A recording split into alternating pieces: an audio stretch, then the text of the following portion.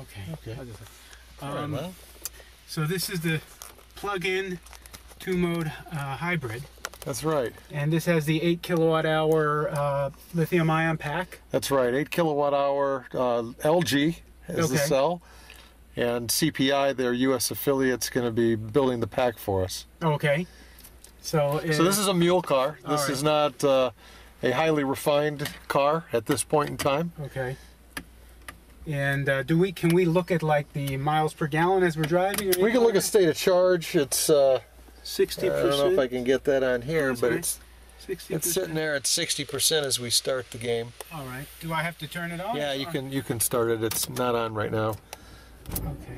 All right. So I hear the engine go on. Is that? Yeah, that won't happen when we're done.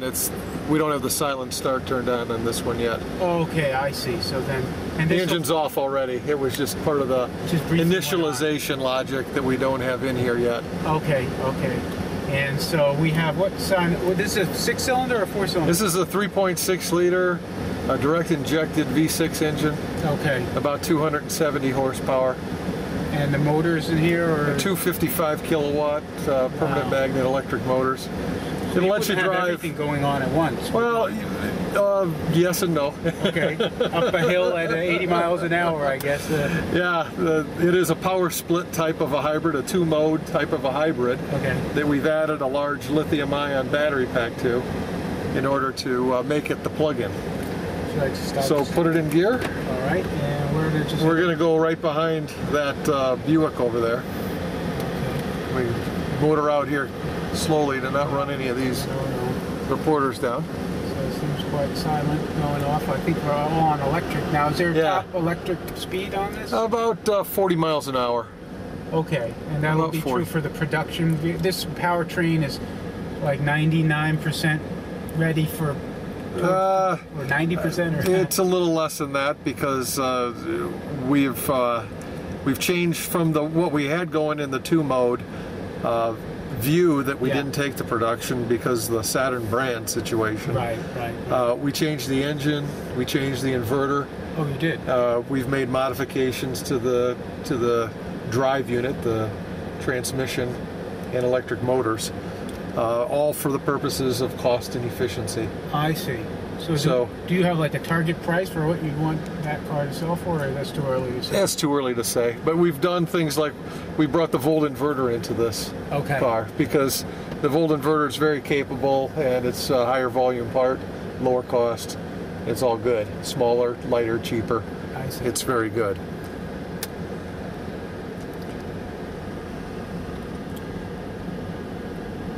To roll your window down, he's going to give you your instructions. Already? Hi. No, not yet. No, not yet. We have 2 courses for you today. Right where those cones are, see where they're split right there? Yeah. Performance course to the right, city course to the left. You're going to want to take probably the city course on this one. City course. Okay, when you come up, make sure you roll down your window and talk to me. I have to space you guys accordingly and make sure that everyone's safe and that it's a good driving distance. Seatbelts are on. You're all set. Ready to go? Thank you. Okay, so we're ready to rock and roll now. All right. So stay to the left at the cone.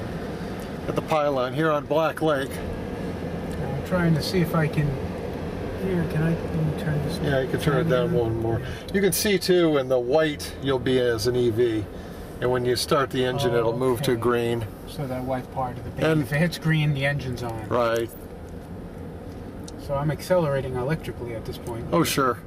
Feels pretty solid. I mean, nice and quiet. Yeah, the electric motors in here are permanent magnet type, concentrated wound windings. Paid a lot of attention to noise and vibration. So they're benchmark quality in terms of noise and vibration. Very smooth on that, around 20 miles per hour still. I think I'm only on electric. And, so you think I can get up to 40 even with acceleration? On electric? It'd be tough to get above about 35 on acceleration. Keep going straight here. I'm going to step on it a little bit just to... There's the engine start. Okay, but very, very smooth sound.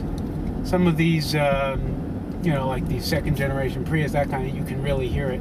Or the Ford Fusion hybrid. This seems much smoother. I guess it's more powerful. Yeah, I recommend you to just bury the throttle here. Okay. Wow. That's great. straight down? Or? Yeah, you're going to go, it's a 2-lane highway here. Oh, okay.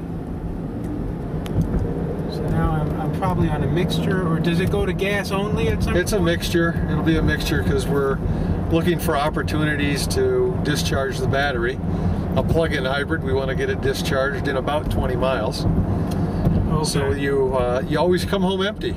So you can plug in and get that special fuel again. I see, that's how it works. Right, that's the idea. So we can... So at low speed you can drive how far purely electric? 20 miles even? It depends, you know, it's not really the objective. There's no objective to drive a certain distance. Really, the objective is to use the electricity to gain efficiency or gain fuel economy on an overall cycle.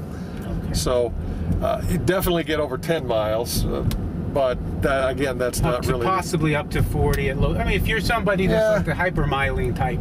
Yeah, you drive 30 miles an hour, you'll get 10 miles easily. And you can do that. But if you need to get on the highway... You step on it, and there we go. You're going 65, 70 miles an hour on the highway, let's say, then you're going to try to discharge that battery after about 20 miles. Yeah, think of it this way: on the highway, it's like you have a tailwind.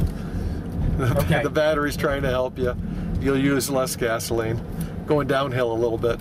So do both electric motors run simultaneously, like at highway speed? Why would you need two running at the same time? Do they both contribute equal power to the to the drivetrain, to the drive Well, this shaft? is this is what we call a 2-mode hybrid. Yeah. And are you familiar with how a Prius works? Yeah. Okay, a Prius is a 1-mode hybrid. Okay. And it's power split, so part of the power goes mechanically and part of it goes electrically. And in the case of the Prius, one motor's predominantly a generator and the other motor's a traction motor, always a traction motor. Okay. In this case, what we've done is we've added a second mode of operation where we change clutches to allow to basically reuse the motor so that we can gear down the traction motor. So on a bigger SUV here, we can get more tractive effort, and then in the highway conditions, we can also run efficiently as well by making the motor speeds lower. So it's a power split always. So part of the power will go mechanically, part of the power will go electrically. Obviously, when you're an EV, it's all electric. And so both motors are working almost all the time. There are points of drive where one motor is stopped. And because it's stopped, it's of course not contributing. And you only have one motor operating at that time. I see. So it's not that just one motor does the low speed, one motor No, does the high it's all about efficiency, and with the 2 modes, we're able to have a efficient electric drive, and we're also able to operate the engine efficiently. And then we discharge the battery as we can to improve efficiency. It's all about improving efficiency. So does the combustion engine only run at certain fixed RPMs, or is it... No, it follows the load. Okay. It follows the load. So the engine, there's even no shudder or anything when the engine turns off. No, it's very smooth. Very smooth comparatively to some of the... Now, I don't think you'll be able to beat these two boys here, but you'll have fun.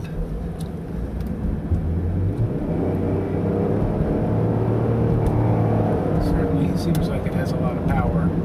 The vehicle's got to weigh 4,000... 4,500 pounds with the battery pack. So at half the size, half the price of the volt pack. Right? I mean, yeah, that's right. It's half the volt pack. So the price of the vehicle overall might not be too... I don't know what it's going to be priced at. It's in a Buick brand, so I don't know. Yeah. And end of 2011, I understand. Will you have a different type of interface here for the final car, you think? Or? I think the instrument panel will be slightly changed only. Will it have this type of thing? Yeah, it'll have a GUI. That's what you see inside the your other 2 modes in production. That's right. It's very similar. It's a little different because it's showing you a V6 engine in this case, but I'm gonna go back over there. okay, you want to go. Really, we kind of where we started. Yeah, you want to go right through there. Carefully. There you go. Where the other plug-in is. Well, listen, I really appreciate